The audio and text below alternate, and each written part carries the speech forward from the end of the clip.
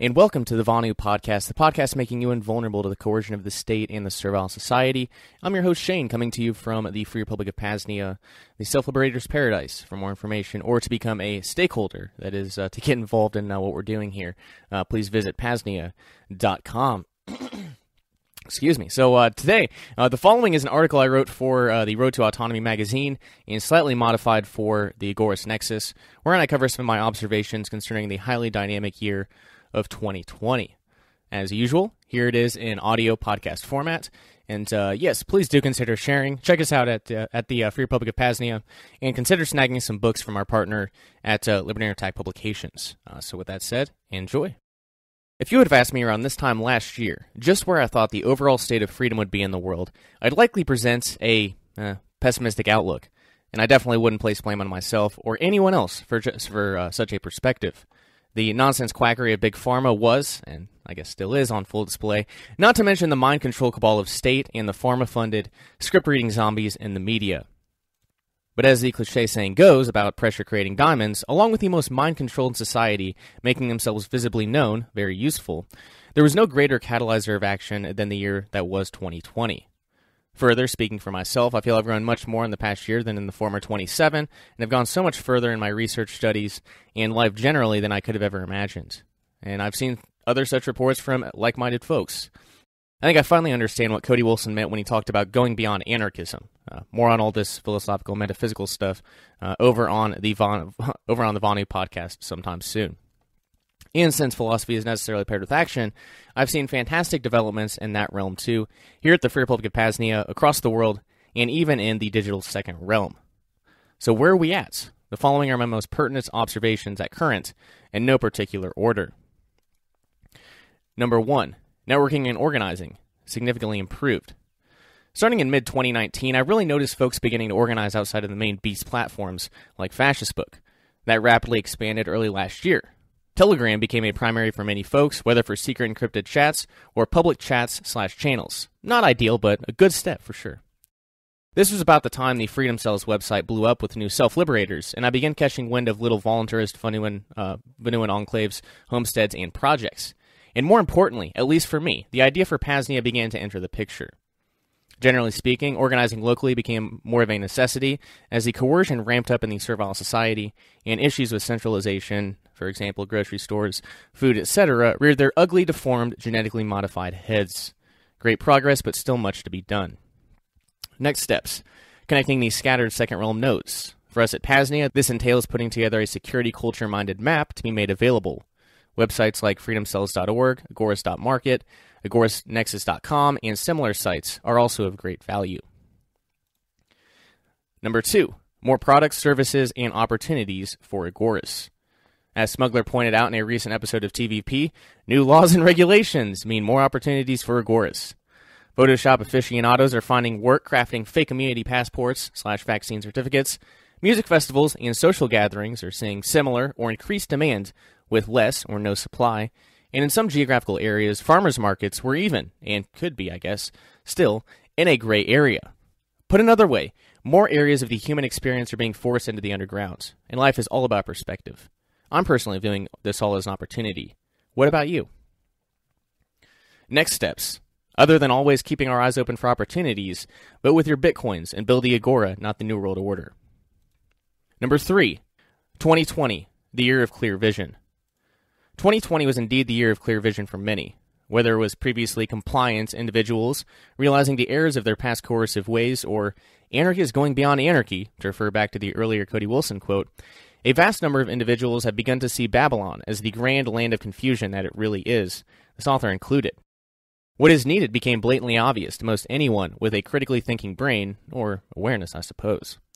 That is, decentralization, the knowledge on how to grow and raise food, and the building of off-grid sustainable communities so that we can live in accordance with our principles and desires in the here and now.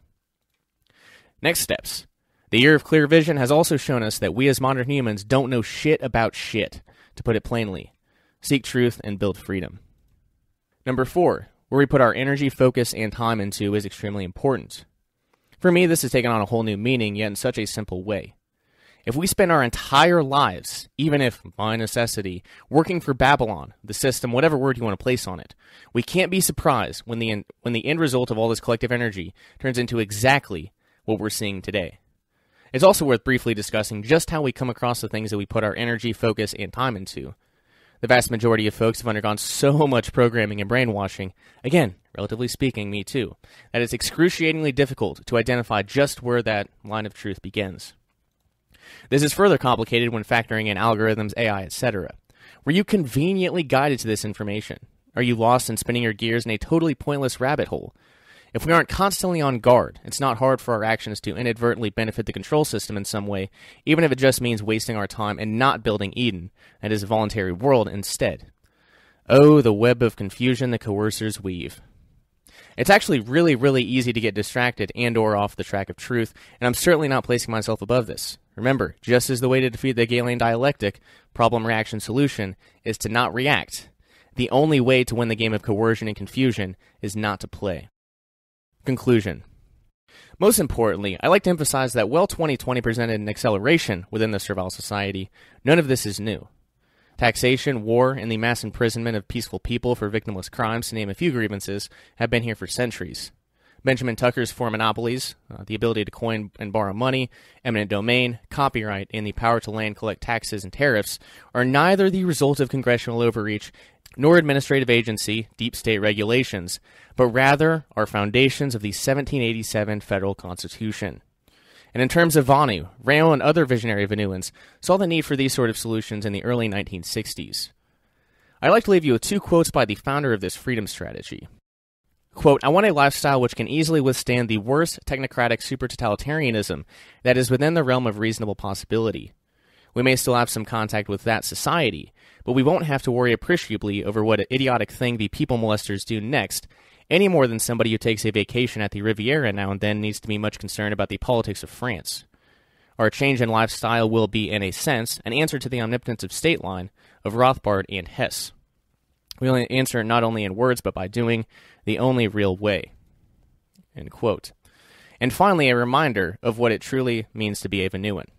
Quote, "A Vonuan is someone who places a high value on relative invulnerability to coercion.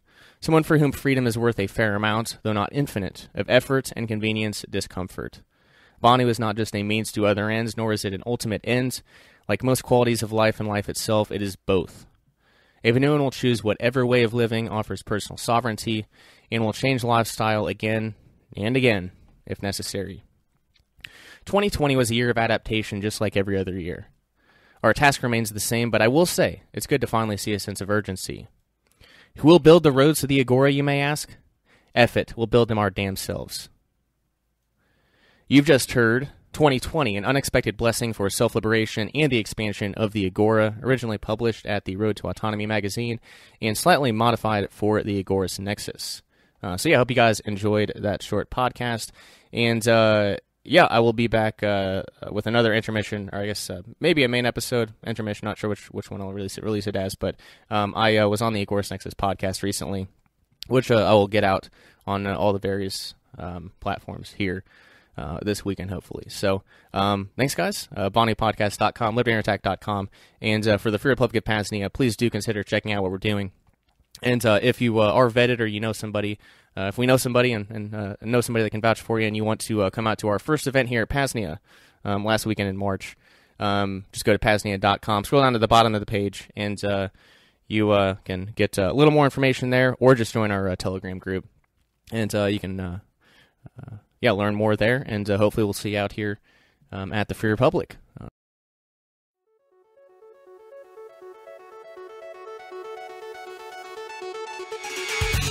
Our strategy for liberty is the creation of a culture of liberty, a society that occupies its own protected space and implements independent systems of cooperation. We need to create a second realm. Device connection terminated.